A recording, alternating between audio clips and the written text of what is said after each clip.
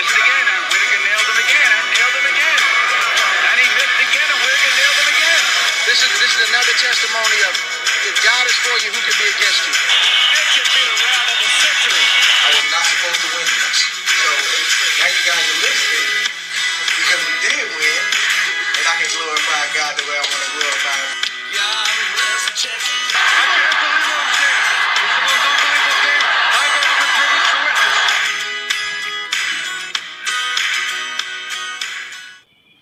Welcome to another episode of 3D Boxing Podcast. We are back with the second episode of the day, the second quick hit.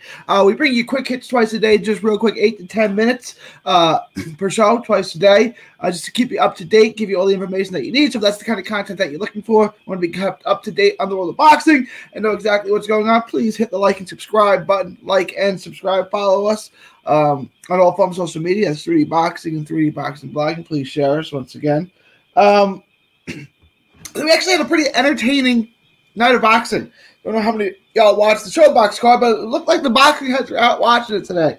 And that's what we're going to cover. We're going to recover the national treasure that is Janelson Figueroa Bocachica.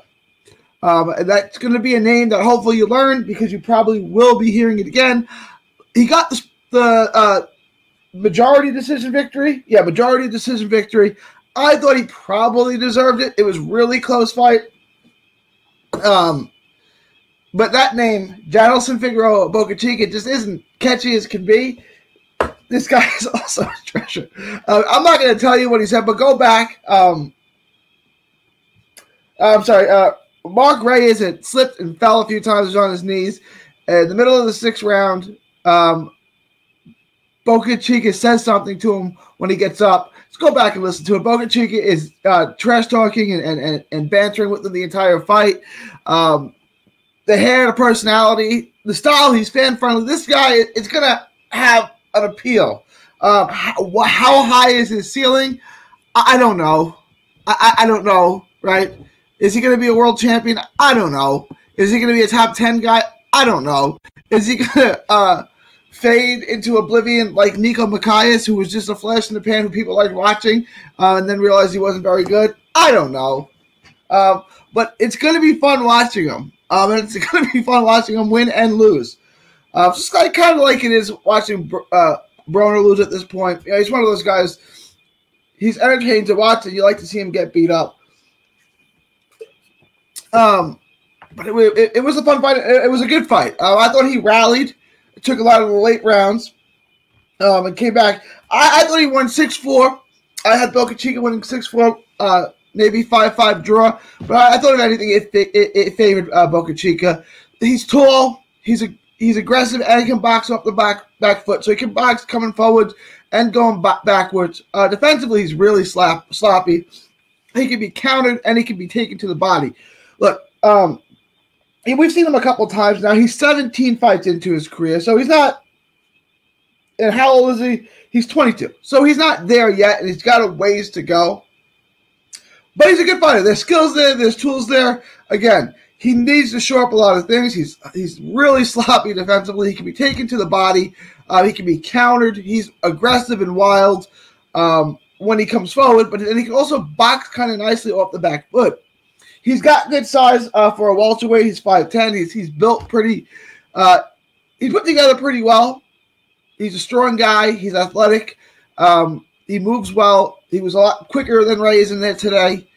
So he does things well. There's a lot to like about him, but he's also sloppy. And Reyes, look, Bocachica had a really good amateur career. He's got, he fought a lot of top guys in the amateurs. Brian Sabello, Brandon Lee, he beat. Charles Conwell, he beat, an Olympian. So he's done good things. He had a good amateur career. He's got a pedigree. Mark Reyes was a good fighter. Reyes was coming forward. I like to see Reyes again. No disrespect to him. Nothing for Reyes to hang his head about. Reyes fought fine. A lot of people scored up for Reyes. I don't think that was inappropriate. A lot of these rounds are hyper close, where it's what do you like? Both guys landed a ton of clean shots, especially in the first 3 rounds. I don't know if you gave any of those rounds to Bocachica. You probably scored with Bocachica. If you gave them all to Reyes, you probably scored for Reyes, and either one was fine. But the card was a good night of boxing. In addition to that, we had an opening bout with my boy Alejandro Guerrero, pork chop from Irving, now lives in Houston. Dropped a real close decision. Got upset. That's the first loss of his career. Again, come forward, fun fighter. Used to be trained by Robert Garcia. Now he trains in Houston. Offensive friendly. It just takes him too long to get going. I thought he did well in the first round. In the second, third, and fourth, it wasn't there for him. He finally got going. He picked it up a little bit, 5, 6, and 7. I scored it a draw. Glenn Feldman, who I think is the best judge in the sport, also scored it a draw. And I think he gave him those same rounds that I did. But he starts too slow and he eats a lot of shots. He's always going to eat shots. He's come forward pressure fighter who's there to be hit, but he's got a lot of things to shore up. But I thought I had it the same as Feldman. I had that fight a draw. And then Vladimir Shishkin, a guy we've seen a few times now with the 12-0. We've seen him on ShoBox a couple of times now. He's got a win over Ulysses Sierra, DeAndre Ware. We've seen him a few times on ShoBox. Good fighter. Not going to sell a ton of tickets. Not the most entertaining fighter in the world. He's real basic, but high-level basic. Jab, jab, right hand. Maybe right hand to the body. He's basic, but he's good. He's strong. He's fundamentally sound. He's got some good snap. It's hard to win rounds against him. He can win rounds. I'd like to see him fight Eddie Ortiz, is what I'd like to see. It's going to be difficult to win rounds against him, but I don't know if you can. I don't know how he can adapt. He doesn't really left hook. Look, there's a lot to like about him. And I think his ceiling is relatively high. I just don't know if it's world championship level. Although I think he's a good fighter, he can win rounds, so therefore he can win fights. I just don't know if it's going to translate at the highest level because he's not overly athletic. He's not the biggest puncher, although he's got pop. He's basic. He's 1-2, 1-2. He moves. He's pretty straight up. We'll see how it translates. But he's ready to take more steps up. He's just 12-0. He's already 29, so I would put him in with a pretty good fighter next time. I would look to move him up and see where he's at. I'd like to see him fight Anthony Durrell. I don't know if that's a step too far, but someone like that, Porky Medina, if he's still around, give him a good fighter and see how he can handle it. But that ShoBox card was entertaining today. Really good card. Let me know what y'all think. Leave your thoughts, comments below. Did you watch the card? Are you not interested in ShoBox card? I always like ShoBox card. I think they're like the gift. It keeps on giving to hardcores. Pretty talented fighters who have matched hard early in their career. It's good.